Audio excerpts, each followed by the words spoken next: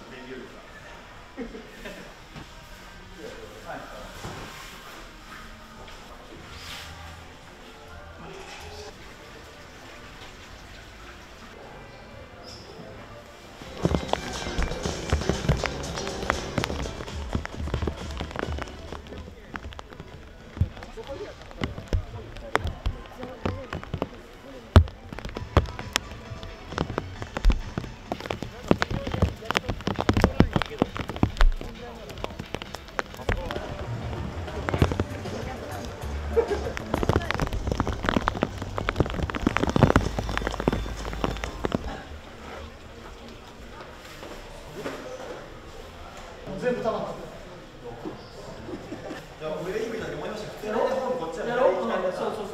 だから多分アウェー扱いでもこっちが使えるみたいな。ゴールキックももう人とか狙わんでいいから、最悪サイドライン切ってもええし、できるだけ跳ね返されんようなボールとか、もう深いボールとか。一番はもうお前がひっくり返してくれたら一番楽やから。5分ぐらいして14分から一緒にもうここからみんなで14分から入っていって15分から結構長くできるから、まず入ったら、細かいなところでやって、まずちょっとこう遠くからこうポンと蹴ってみようと思う。別にそれはハイボール取るとかじゃなくて、取ってもいいし、なんか距離感とかその止まり具合とかも一回ロングボール蹴って、このボール取ってもいいし、蹴ってもいいから、ここら辺でボール蹴ってみるので、なんか感じて、そこからいつも通りやれる部分を持っていこうかなと思うんで、結構やっぱこういう時情報とか、その準備ってすげえ大事になってくるので、アップで一個一個確認してほしい。例えば、もう一個あるとしたら、じゃあパントキック蹴ります。水たまりがある、ちょっと水たまりがないところが、これ見たけどエリアの中にあるならば、わざわざ水たまりに蹴る必要はないから、水たまりのないところの方が、そういうところも確認できると、細かなディティールだけど、そういうのをしっかりやることで、意外と試合の中でついてプレーできると思うので、シュートに気づくことがあったら最初に言いましたよ。ただ、もう笛が鳴ったら、いちいちすべて考えるわけじゃないから、今できるすべてを自分が思いっきりやればいい。その中でミスもあるでしょう。失点するかもしれないけど、全然問題ないから、切り替えた姿勢がチームに力を与えてくれると思うので、そのパワー、今お前持ってるパワーを出してほしい。声なのか、切り替える姿勢なのか、プレーのアクションなのか、その部分を俺は楽しみにしてるから、俺もいるし、シュートもいるし、みんなもいるから、思いっきりプレーする。OK でいきましょう。頼む。よし、行こうと思って。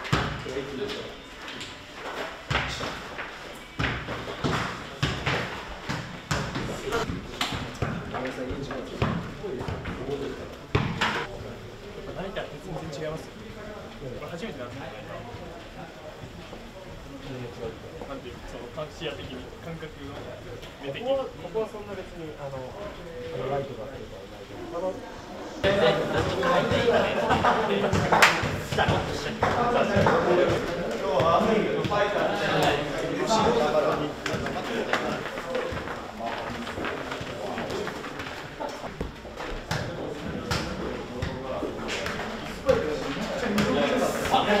終わったらそのままダイナミックストレッチ。でいつもの対面パスは場所変えてます。でやることも変えるんでちょっと集中して。であとポゼッションもいつもちっちゃいコードでやるよりも大きいコードでちょっと長めにやるから、その中でいろんなことを確認して、止まるとこ、蹴れるとこ、そういう確認しながらね、いい準備しますよ。じゃあしっかり準備して、必ず勝って終わりましょう。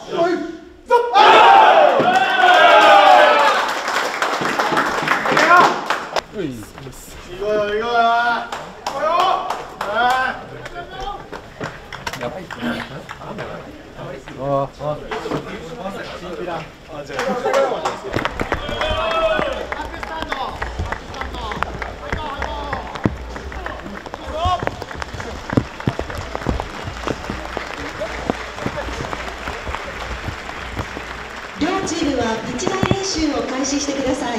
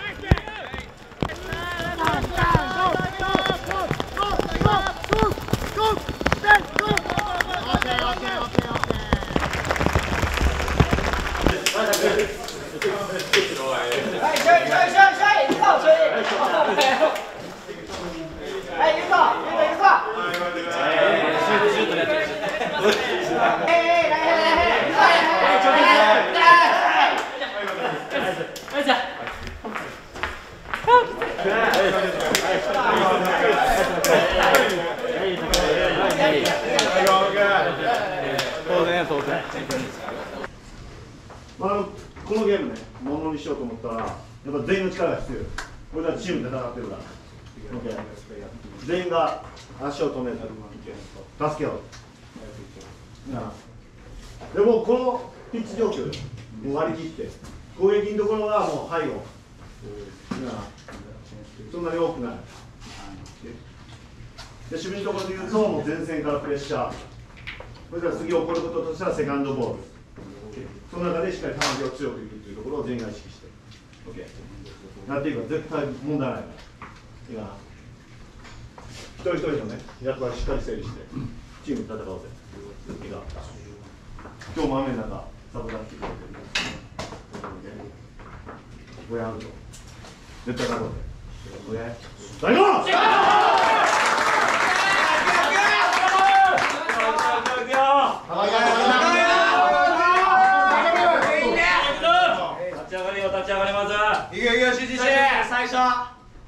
今日の試合、前座でもなんでもないからね、今日勝って本戦に向かうし、来週の伊予決戦にも向かうからね、集中して戦おう。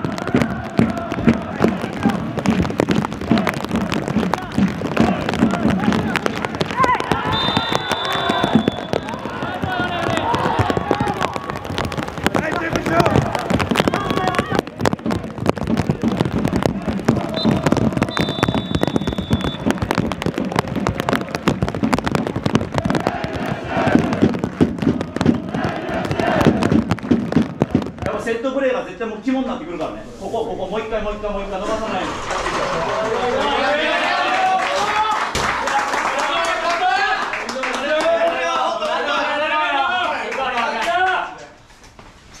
勝ちよ。さあもう一個パワー出そう、もう一個。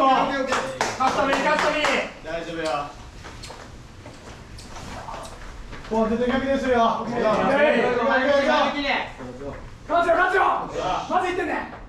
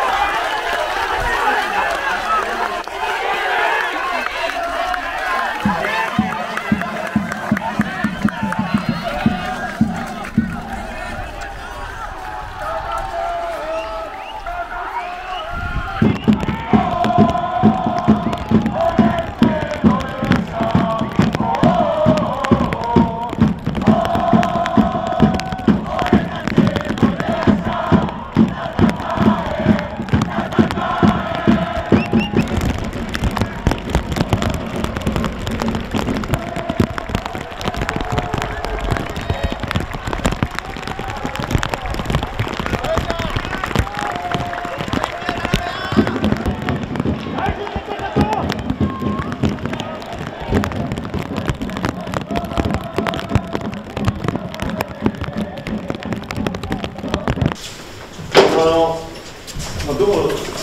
んな試合でもやっぱり、俺らがもし勝った場合でも、敗者って絶対いるじゃない。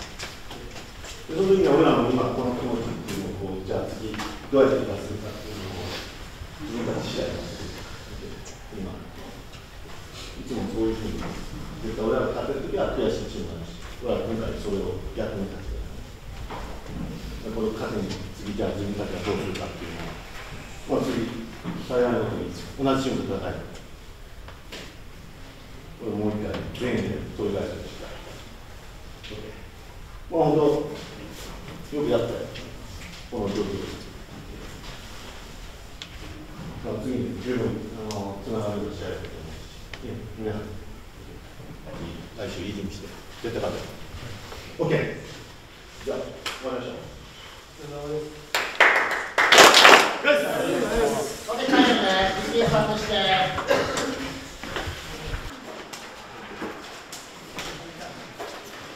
来年もチャージ最大の全く